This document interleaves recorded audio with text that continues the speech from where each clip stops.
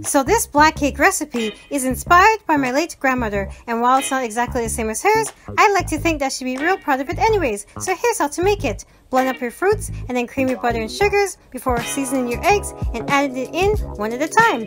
Add in some citrus juice, your extracts, spices, molasses, and your browning, and give it a quick mix before adding in your pureed fruit and folding in your dry ingredients. Divide the batter evenly into your prepared pans, cover with some tin foil, and then bake it.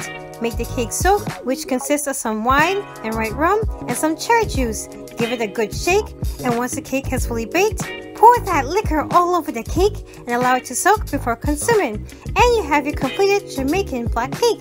Super moist and full of rummy goodness throughout, this would be great with some sorrel or ginger beer, or even on its own. I really hope that this cake becomes a staple in your family as it is in mine, and if you like it, please follow for more great baking content.